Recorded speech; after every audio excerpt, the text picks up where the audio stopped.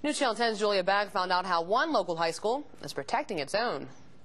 We could put on polysporin or something like that. Just be real careful. Coach Moses is reminding her athletes to keep cuts and other open wounds covered. They forget about that. Just a little scratch or something like that. They don't really think about the importance of that. And so we do have to remind them that it needs to be covered so they won't be catching anything. School officials say they reviewed their staff prevention protocol after they learned of a Borger Middle School student's MRSA death. We actually took a look at some things that we may not be doing right, so that's why we have checked and made sure that we are taking those procedures and precautions so we don't get into a deal where we're spreading it around.